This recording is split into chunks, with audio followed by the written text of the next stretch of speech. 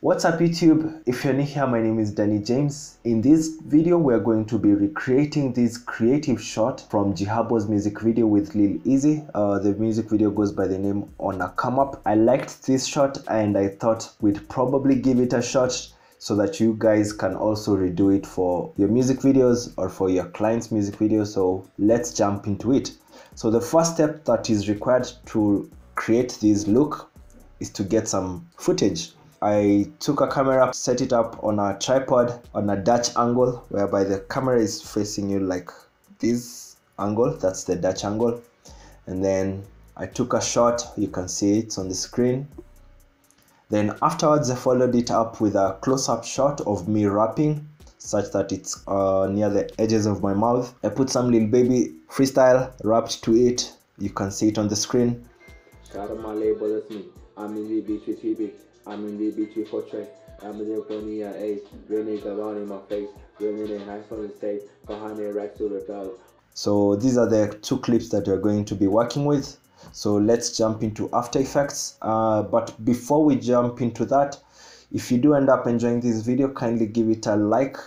And if you're watching this content or my content for the first time, kindly subscribe and turn on post notifications so that you don't miss such videos. Also, feel free to check out my digital store at dannyjames.co. I have some cool editing presets and packs that you might find useful. But for now, let's jump into After Effects.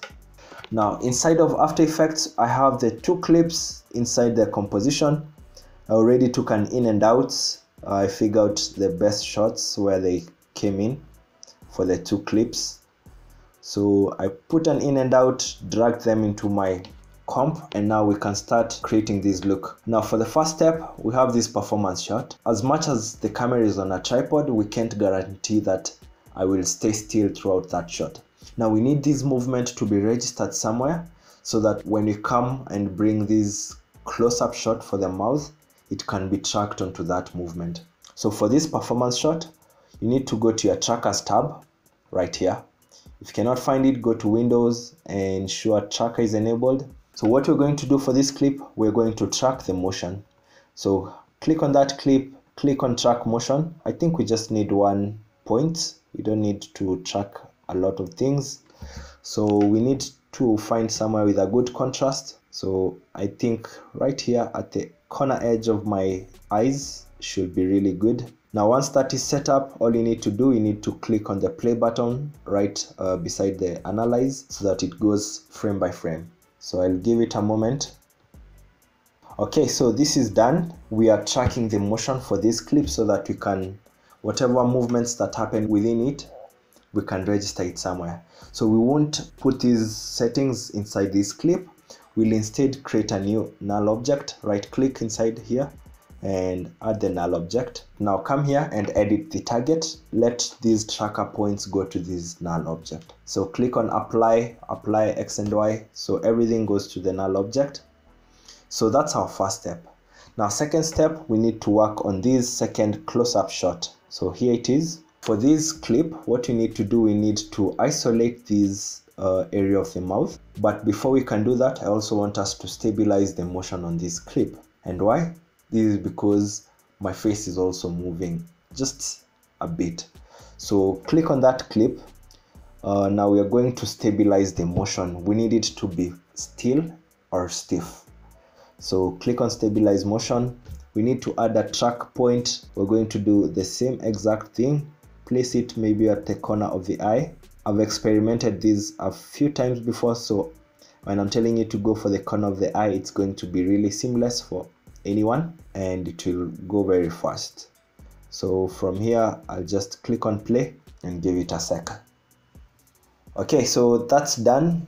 I don't know if you're using this software for the first time. I believe you can follow these steps. Now for this one, we're going to apply this stabilization and everything to this clip. So I'm going to hit apply and everything will go onto this clip, the close-up. Now we have one more step to go. We need to draw a quick mask around the areas of the mouth. So I'll go for my pen tool right here. I'll zoom in and then I'll start right here. Then I'll curve around it. So I'll just go around my mustache.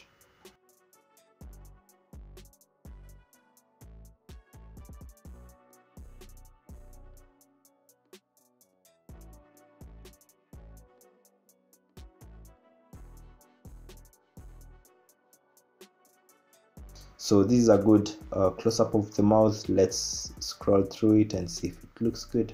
Okay, so I think I'll drop these points a bit towards the mustache and away from the nose, because we'll alter some settings later on. So I want to keep it a bit close. Now we need to go to our mask settings, hit M twice, and now we can change a few parameters. But in order to do this and do this well, let's drag this clip on top of these others so that you can see what's going on. Go back to your selection tool. You want to scale this shot a bit, and then you want to place it on that hand. Also zoom in while you're scaling it so that you can get a perfect look.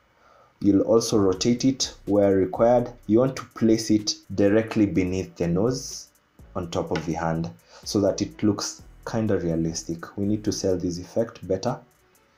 So I believe my mouse will be there. Okay, that is something that you can work with. Now that it's there, we can hit M twice so that you can increase our feather up to 50%. Should be okay. And if you need to alter anything, we can alter our mask expansion. So depending on how you look at it, I will decrease my mask expansion so that it's a bit towards the safe area. So -20 should work quite well if you've drawn your mask in the same fashion I did mine. I will rotate it just a little bit. Yeah. Now for the next step, we need to parent this close up to these null objects so that it follows the movement of the performance shot. So just drag this pick whip from your close-up shot and direct it to the null object. So this shot will follow the movements within the null object, which are the movements from the performance shot. Hope that's clear. Now let's look at it. I'll enable the audio just for this time so that you can follow through.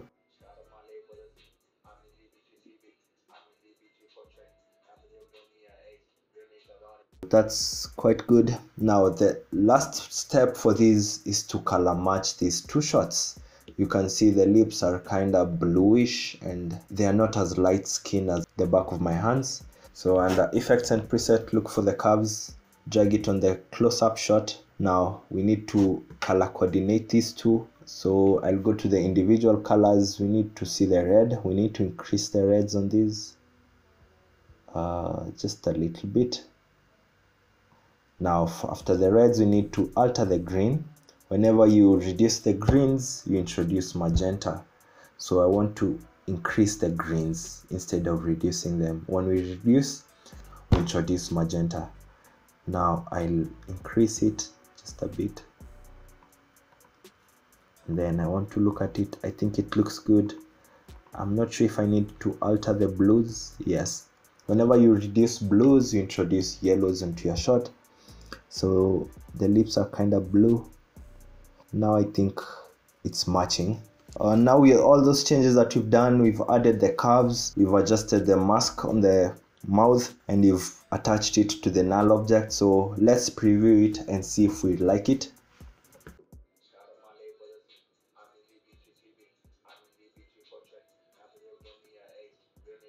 Okay, I think it looks good. I like how it's congruent throughout, and the mouth is also well placed right beneath the nose. So I think that's something really good that you can experiment and try out with.